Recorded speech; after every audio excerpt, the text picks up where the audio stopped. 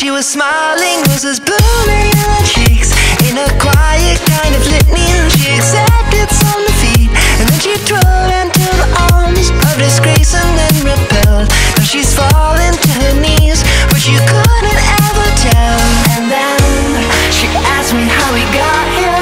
I told her I don't know, and if you keep on asking, I'll just keep saying so. This isn't what I wanted, it isn't what you need. Oh, let them keep on talking, just calm yourself and breathe. Don't you pay them any mind? Don't you pay them any mind? You know this happens every time.